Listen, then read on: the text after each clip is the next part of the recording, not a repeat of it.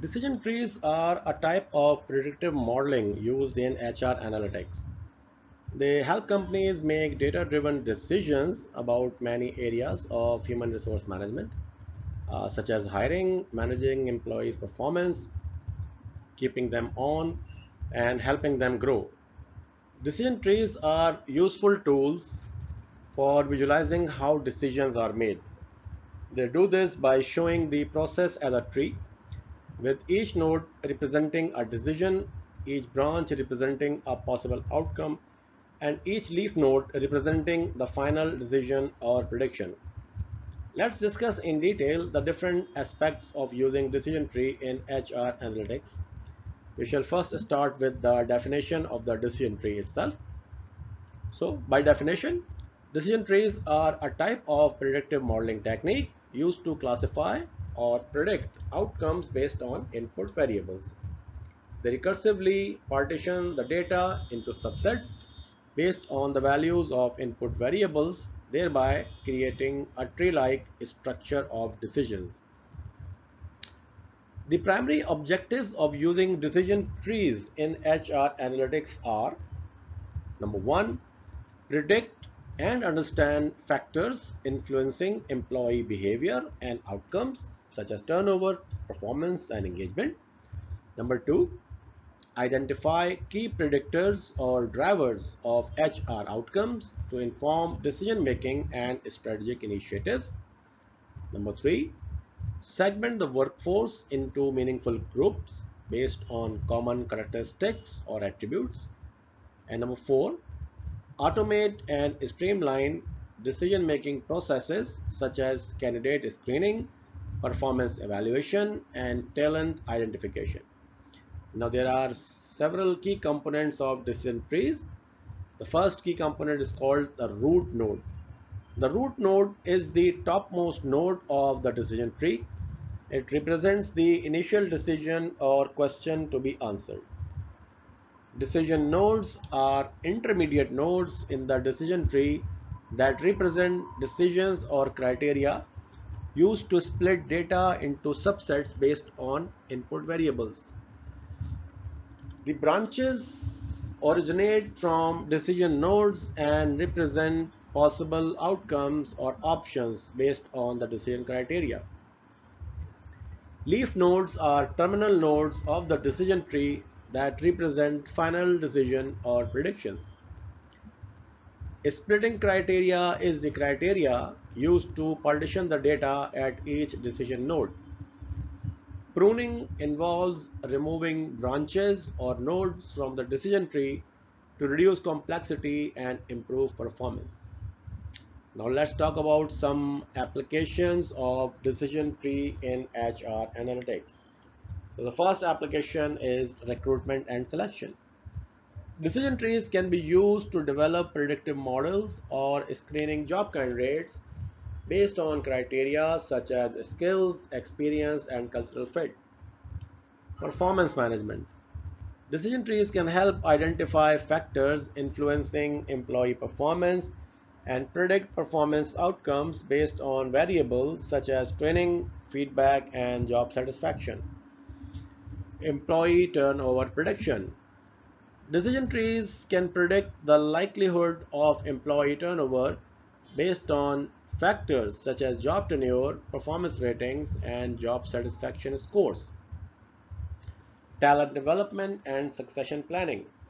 Decision trees can assist in identifying high potential employees and developing succession plans based on factors such as skills, experience, and career aspirations.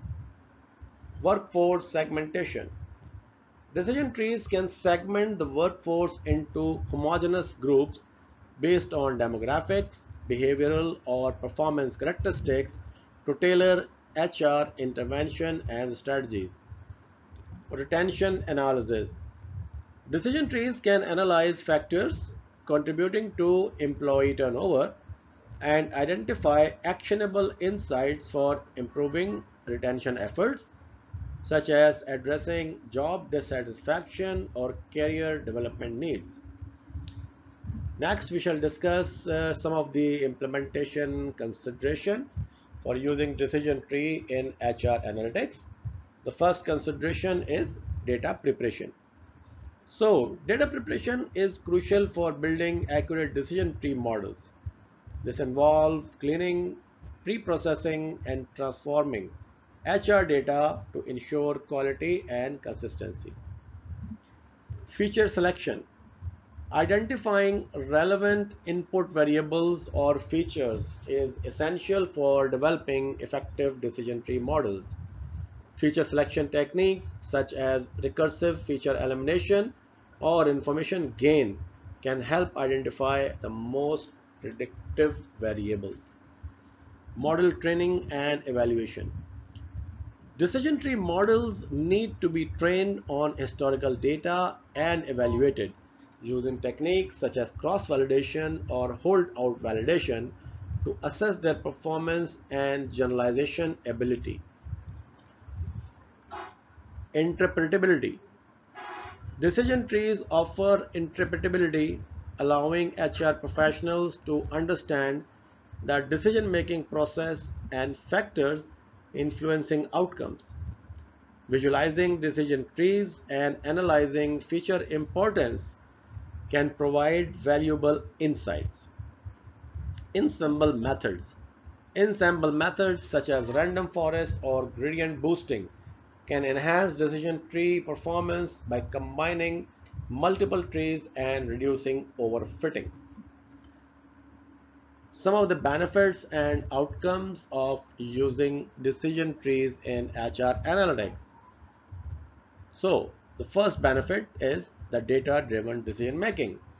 HR professionals can use decision trees to make data-driven decisions based on predictive models and insights derived from HR data. Efficiency and automation. Decision trees can be used to automate decision-making processes such as candidate screening or performance evaluation, saving time and resources.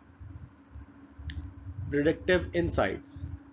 Decision trees provide predictive insights into HR outcomes, enabling organizations to anticipate and proactively address workforce challenges. Personalized interventions. Decision trees facilitate personalized interventions by segmenting the workforce and tailoring HR strategies to the needs of different employee groups. Continuous improvement. Decision trees support continuous improvement by enabling organizations to refine and update models based on new data and evolving business needs. In conclusion, the utilization of decision trees in human resource analytics provides organizations with a powerful instrument for the purpose of predicting outcomes, gaining an understanding of the factors that influence employee behavior, and making decisions based on data in order to optimize HR techniques and initiatives.